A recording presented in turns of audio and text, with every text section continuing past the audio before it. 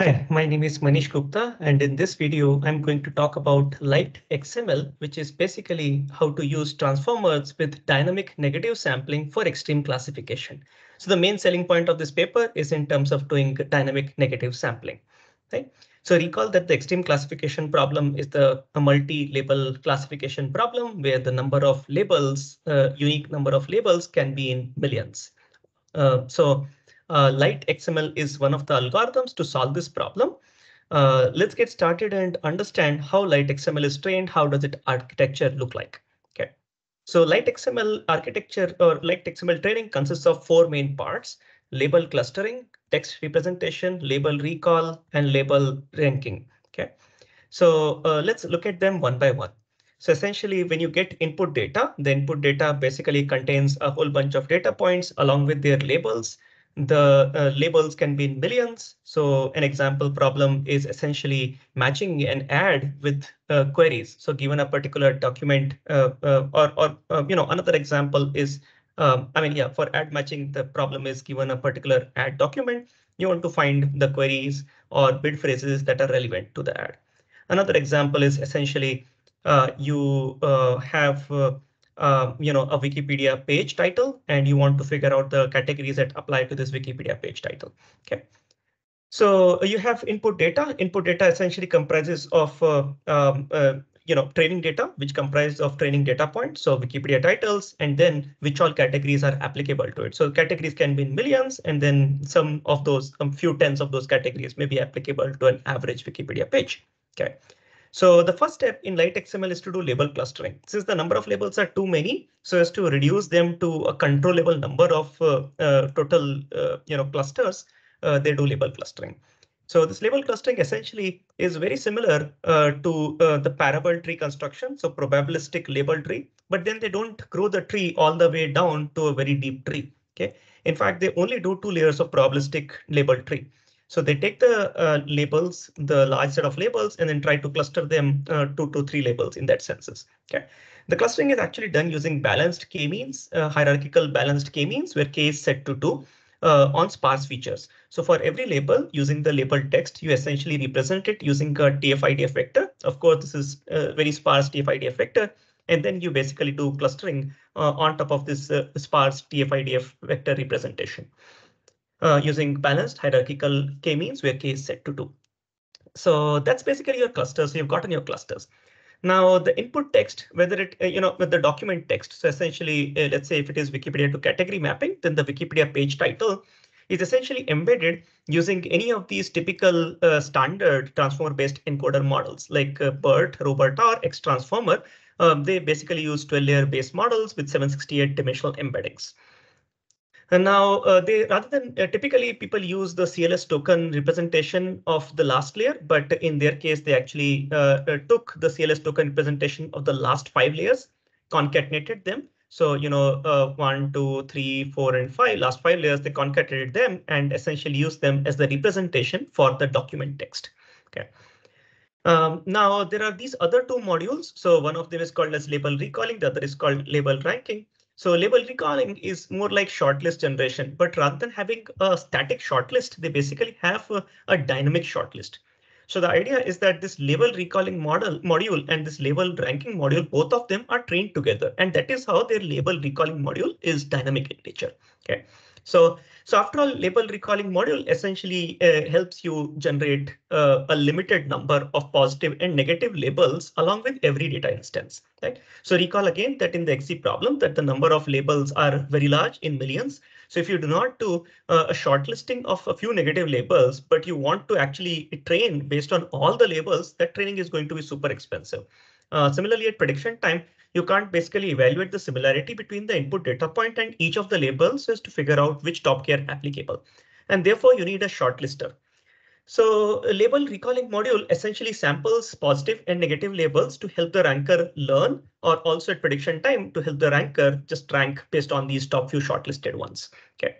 So what you end up doing is to essentially take the embedding E, which has been generated in the previous step for the data point, learn these matrices W and B, and then apply a sigmoid. So essentially just apply a single dense layer. That's all, right? But then this dense layer, finally, the matrix W and the bias values BG map it to the number of clusters. So if the label clustering step gave you capital K number of clusters, then it maps to these K label clusters such that you can then choose in the recalling step B label clusters, right? So essentially top scoring B label clusters. Now, of course, so all the data points, all the labels which are included in these top B label clusters are actually used. Negative ones from them are actually used to define this shortlist here. Okay. So of course, while training, you also add the positive labels because you want to do backpropagation for the positive labels for sure. Okay. In negative step, in prediction step, you essentially just use whatever B label clusters that you obtain by looking at top few outputs or top few scoring outputs from G. Right? So now to be able to train this guy, essentially you essentially try to minimize the binary cross entropy loss with respect to label clusters. So the setup is sort of simple to understand. You typically have labels associated with +1 or -1, depending on whether the label is relevant for the data point or not. Now you propagate those labels to label clusters, and then for every data point, you know which label cluster is relevant or not. Now that information is essentially available in this ground truth labeling of these label clusters as YGI, right? So for a particular cluster, there are k different clusters for a particular cluster. That cluster may or may not be relevant to a particular data point. So essentially, if it is relevant, YGI is equal to 1. If it is not relevant, YGI equal to 0. Now, of course, you also use the G of E scores for that particular label as calculated using this dense layer, and then you compute the overall loss using this formula, right? So essentially, the idea is to have high G of E values for relevant label clusters and low G of E values for not relevant label clusters. Okay. These matrices WG and BG are going to be trained along with the label ranker, which basically means that you do this negative sampling or sampling from G of E at every epoch, right? And that is why it is basically called as dynamic negative label sampling. Okay. Now, what happens in the label ranking layer? So, or rather, this is how label recalling is being done. You have label clusters, you score layer, label cluster scores layer, and then you get top K, and then you have label sets, and you get label embeddings. So now the idea is that you have label sets. So you figured out that there are going to be B label clusters. From that, you have basically figured out labels. And for each of those labels, you now come up with some label embeddings, which you are going to use so as to basically do appropriate label ranking. Okay. Now, in their method for the label embeddings, they do not really learn those embeddings from the label text at all. What they do is to basically have free vectors or these parameters associated with every label. So for every label, you essentially have a vector in this embedding matrix E, which is essentially trained along with the label ranker training. Okay. So that basically gives you your matrix M, the overall matrix, which basically contains an embedding for every label. Now, this hidden bottleneck layer essentially is exactly this. So essentially, the hidden bottleneck layer is just a dense layer. So what it does is to essentially take the embedding E that you have learned here, and essentially takes that as input, applies a dense layer on top of it, and multiplies it with the embedding matrix for the labels. Okay. So thereby, I mean, when you multiply this, you essentially get a similarity value D, right? So in some ways, M multiplied by this entire thing gives you the similarity between the label embeddings and the document text embeddings. And then essentially, again, the loss that you try to minimize so as to learn these WH and BH is some sort of binary cross entropy loss, basically trying to say that, hey, if the label is really relevant, then your DEM value should be high. If the label is not relevant, then your DEM value should be low. Okay. And again, YDI are the actual labels. So for a particular document D, or for a particular document, right, and a particular label, you want to ensure that you get very high values if the label is relevant to the document. Okay. Now, as you notice here, they use G for generator, which is basically label recalling step, and they use D for discriminator, which is basically label ranking step. Okay.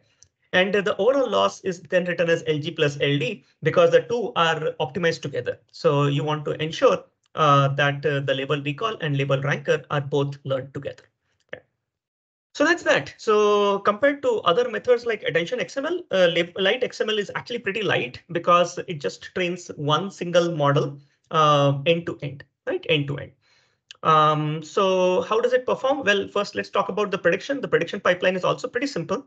So when you get a document, you essentially encode it using your text representation. You do a lookup on the label. So essentially you just do a dense layer and that's your label recall step. So it figures out the top P clusters. And then you have another dense layer and that's your label ranking step, which basically scores each label in this subset. The final scores are actually a multiplication of these two scores, the scores coming from the label recall step and from the label ranking step. Just like other algorithms, like attention XML, they also use an ensemble of 3 different models. Okay. So how does it perform? So, well, they experimented with several different data sets across different metrics, precision at 1, 3, and 5, and across and they compared with multiple baseline methods like DisMAC, Parabel, XML, CNN, attention XML, and so on. And they find that LightXML actually gives you better results compared to any of these methods on most of the data sets. Right? Rather than using an ensemble of 3 different models, they also tried with just a single model. And they observed that using a single model also gives you better results compared to using a single model of attention XML. Recall that attention XML learns an LSTM per level of the parabol tree, and therefore it is sort of expensive as well. But the nice point is that LightXML is not just light in terms of, let's say, model size and train time and so on, but it also in general leads to more accurate results compared to attention XML, at least on these 2 data sets. Okay.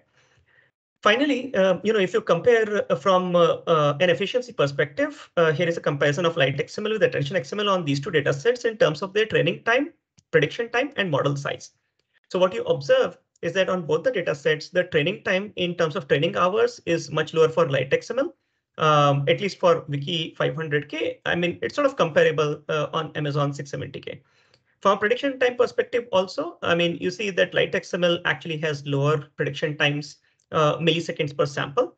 This is in milliseconds per sample, right? So that's that. And if you look at model size, well, in case of Amazon 670K, the model size is about 72% lesser compared to attention XML. Okay, so that's that. So in summary, in this video, I talked about LightXML, which involves 4 different steps. First is label clustering using hierarchical k-means with k equal to 2. So then the second step is essentially coming up with text representations for document text using transformers. The third step is label recall, which basically involves dynamic negative sampling of clusters using just single dense layer. And then the fourth step is essentially label ranking using binary cross entropy like loss. Again, it basically also involves a single dense layer. The interesting part is that the label recall and label rankers are learned together. Right? If you want to play around with the code is available there. That's it for this video. Thank you for watching. Connect with me on my LinkedIn or look at my research on my homepage. Thank you.